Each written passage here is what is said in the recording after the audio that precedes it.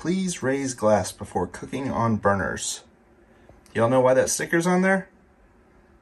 Because somebody's done it.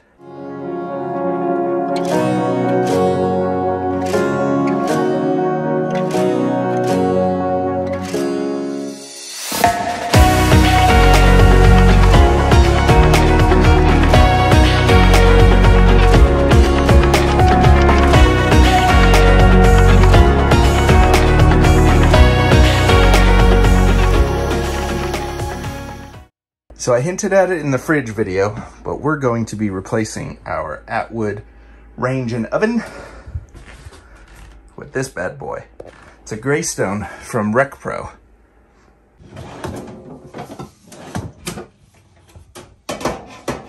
Doesn't fit. Doesn't fit. There's no way to get this normal size baking sheet in this oven.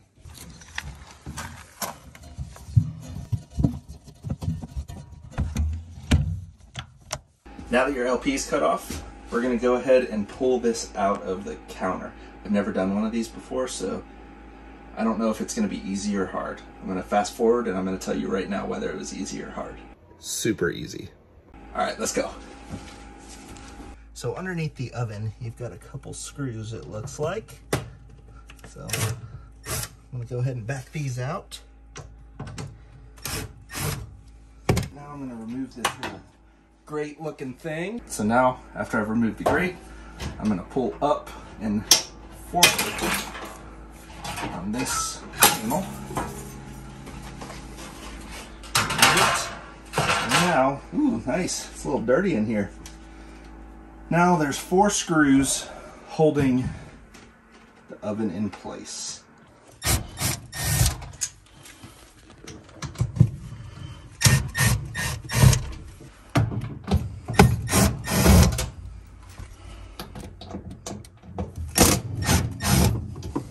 So here's where your propane disconnect is. You'll just want to unscrew it. And to prevent damage to the equipment, you want to put a wrench on both the female end as well as the male end.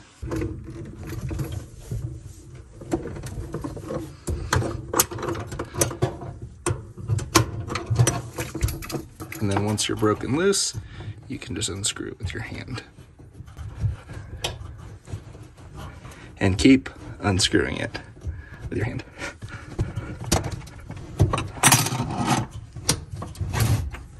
And now just pull the range forward.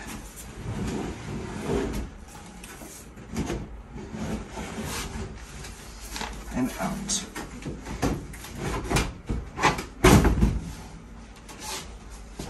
And you're done. So a couple things we have to do in preparation to install the new unit. Our previous unit does not have any electrical power. This unit uses 12 volt electrical power for the lights. I believe there's lights in these handles, and I think there may be one inside the oven if I remember right. Next, you need to open up your glass lid, remove the grate, and then there are 4 screws, these 4 screws that need to be removed to give access to the mounting screws, or the mounting screw holes rather.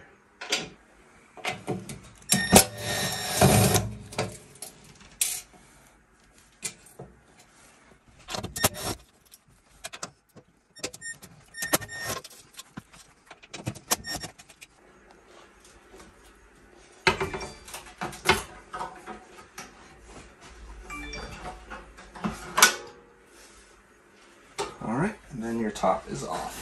Now we have access to these 4 mounting points.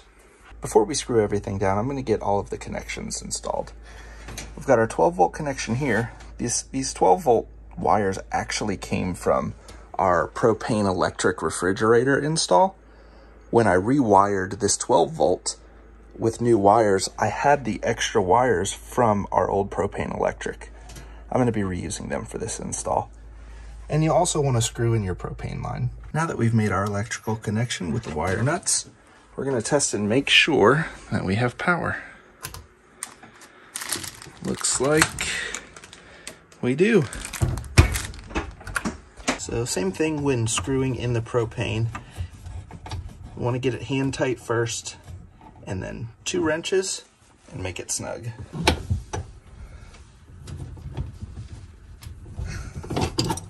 Next, we're going to take our 4 mounting screws that we took off of our original stove. And screw this one in.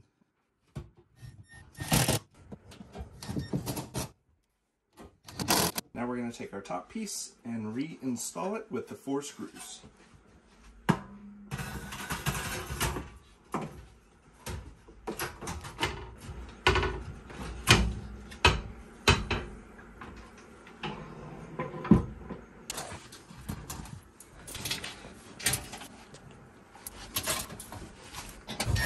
These you don't want to go too tight because it's not a load-bearing screw, it's just securing the top portion into the stove.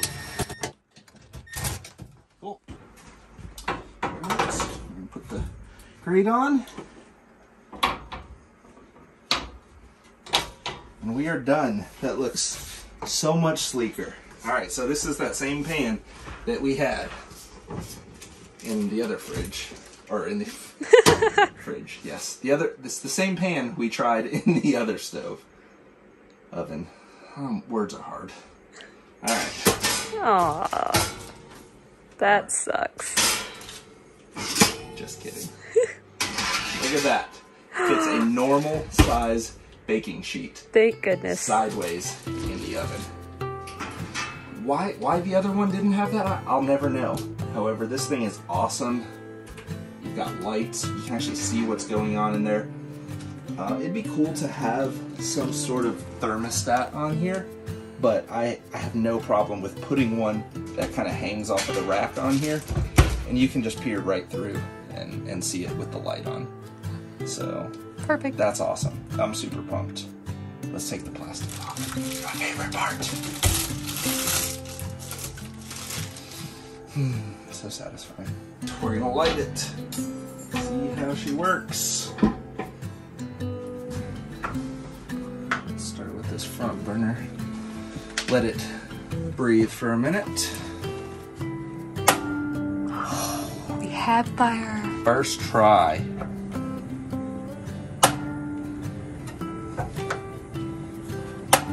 Awesome. Beautiful.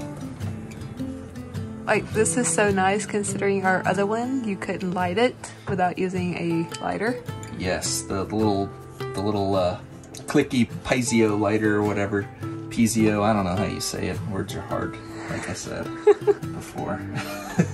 Words are tough. I don't know how to pronounce that, but however that is, ours didn't work. So this range stove might seem like a little bit of a frivolous purchase to some, and in some respects maybe it was.